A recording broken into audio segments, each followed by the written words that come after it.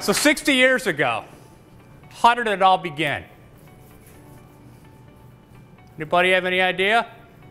Well, it was a two-car garage extended in length a little bit, so that helped some. You know, I'd love to ask my grandpa myself. Unfortunately, he's not here to celebrate it with us. I know he'd be extremely proud. But I do have his words. In 1992, my mother interviewed him. In his own words, he replied to my mom, "I'd always had a desire to own my own business. However, I hesitated to attempt the unknown. However, in February of 1956, with Gertrude's blessing and consent, I resigned from my job at Union Weld and started the Jessup Manufacturing Company. I was 48 years old." And I think that that was a lifetime dream of his, eventually to have a business of his own. He would sell anything. You know, if he couldn't sell it, he'd find someone to make it. If he couldn't make it, he'd find someone to make it for him. He was a born salesman, basically. I think the single best lesson that Father probably taught me was really to work hard and play hard. That was one of his favorite phrases.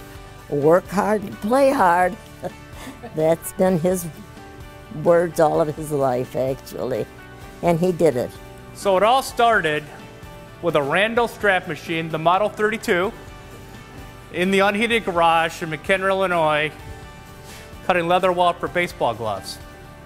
We were very fortunate to have children who grew up in the business and have carried on. So we've had, this is a third generation now that is operating the business. I believe the core values like hard work, integrity, and family remain in our culture over the course of the last 60 years.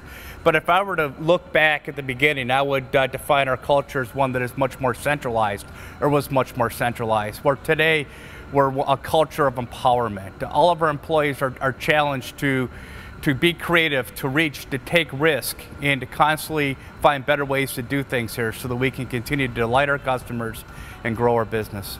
It really takes a team. I mean, you can buy machines, you can buy buildings, you can do all kinds of things, but really probably the biggest asset a company has is the employees and their desire to work together as a team and want the company to be successful. And not only because of their jobs, because they want to come to work each and every day. It's hard to believe that we started in 1956 converting leather for baseball gloves, and today we're manufacturing safety products that save lives throughout the world. Over the course of 2016, we've added a lot of new converting capabilities. In addition to a brand new coating machine sitting right behind me, we've added laser die cutting, we've added new high-speed grit slitting, and we have also recently installed a new inline printer into our coating operation. It used to be that as a small company, we were just chasing every order, trying to figure out how to make payroll every week. But as we've grown and brought new competencies into our team, we are now making conscious decisions about where we're going to go as an organization, the products, the markets that we're going to serve, and most specifically, how we're going to continue to delight our customers and reward all of our employees.